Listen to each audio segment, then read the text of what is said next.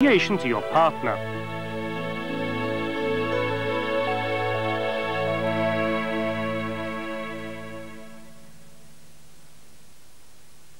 Manners are called rei.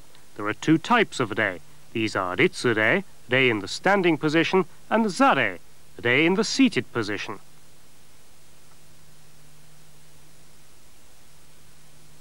To perform ritsu-rei to shinzen, for example, incline your upper body at an angle of about 30 degrees, with your eyes cast down to the floor.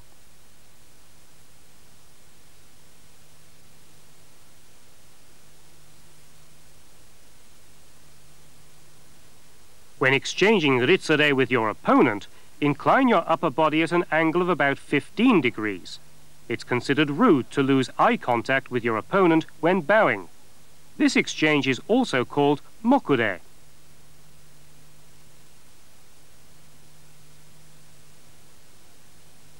Rei that is performed in a seated position is called zarei. Hold your back straight and place your hands on your thighs. Open your knees to a distance of about 1 or 2 closed fists. When sitting on the floor, either overlap the big toes of your 2 feet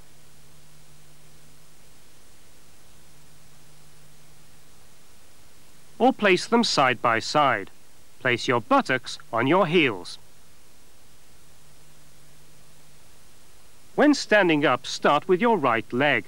This is the procedure which is commonly observed.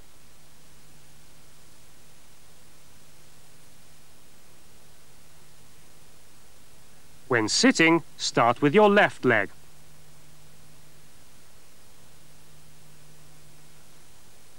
This is zarei. When inclining your upper body, don't tilt your neck or raise your waist. Place both of your hands on the floor simultaneously and quietly. Also lift them from the floor simultaneously.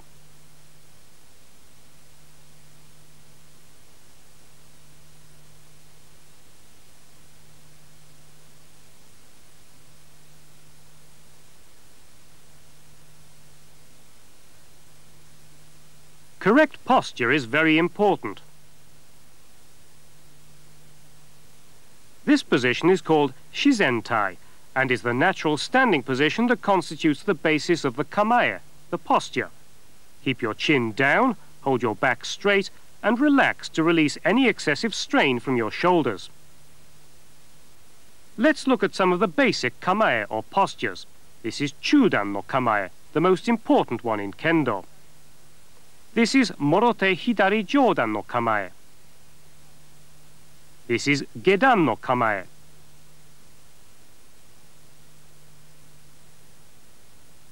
This is hasso no kamae.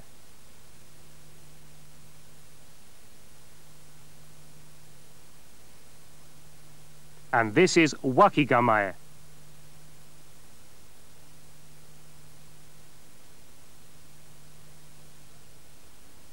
Let's first study chudan no kamae, which constitutes the basis of all other postures.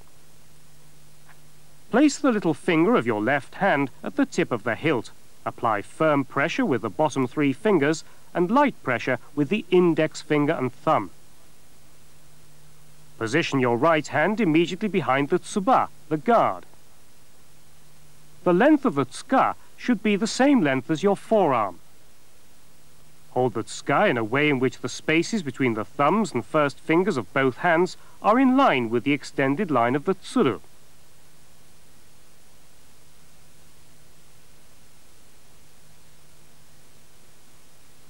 Tense both wrists inwards in a squeezing motion and position your left hand at the height of your navel, about 1 closed fist away from your body. The correct positioning of your hands can be achieved by locating the base of your left thumb at the same height as your navel. This is the correct form of chudan no kamae. This is an example of the wrong way to grip the tsuka with the right and left hands. In this grip, the location of the left hand is too high and both elbows extend too far outward.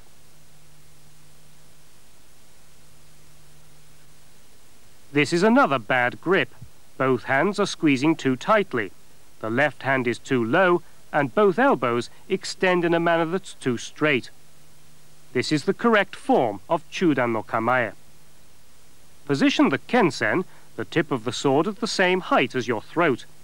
When facing your opponent, position the kensen at the same height as your opponent's throat, and direct the extended line of the kensen to point between the two eyes or at the left eye of your opponent. Keep the entire body of your opponent in sight, but center your focus around his eyes.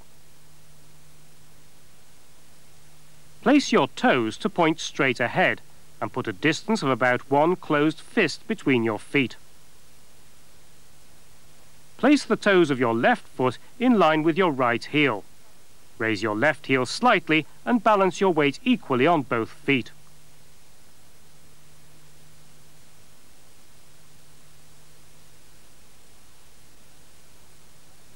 This is an example of a bad position, in that the heels of both feet remain on the floor.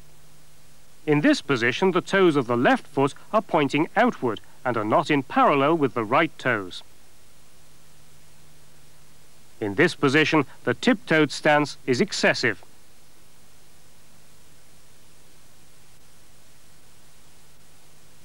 In this position, the 2 feet are spaced too widely apart, forward and backward. Furthermore, the left heel is raised too high. Smooth and natural movements cannot be developed from these incorrect foot positions. Raise your left heel slightly and balance your weight equally on both feet. Let's study the entire series of movements from the assumption of kamae through the return of the shinai back to its original position. This is called sageto. The shinai is carried with the tsuru facing downward. Exchange ritsure with your opponent. This is taito. Raise your left hand to waist level with your thumb on the tsuba. Keep the kensen at 45 degrees. Take 3 steps forward from your right foot. Raise the shinai in an arc over your head and adopt the sonkyo position, the crouching position.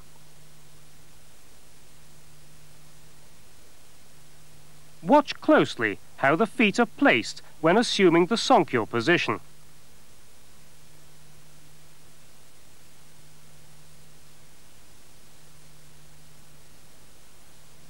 Bend your knees outward at an angle of about 90 degrees.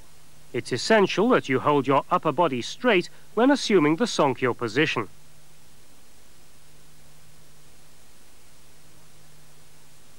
Watch how you and your opponent should assume the required posture, facing each other.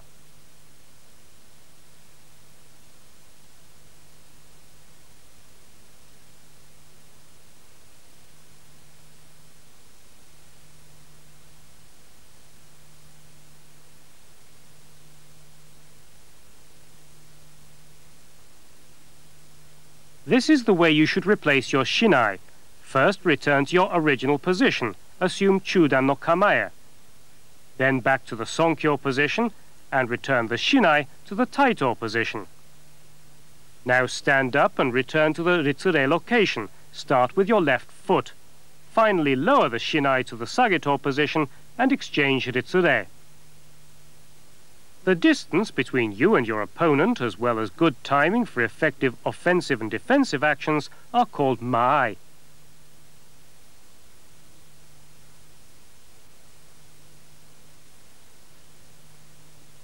Let's take a look at the basic mai for striking. Issoku itto no mai. 1 step forward enables you to hit your opponent.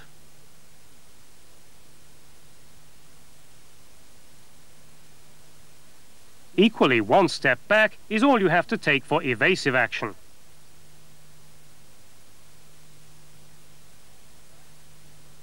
Your shinai and your opponents should cross at about 10 centimeters from the kensen. A closer stance is called chikai mai or chikama.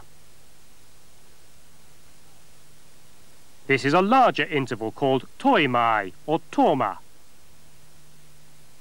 Footwork plays an important role in striking your opponent and parrying his offense while maintaining a proper mai.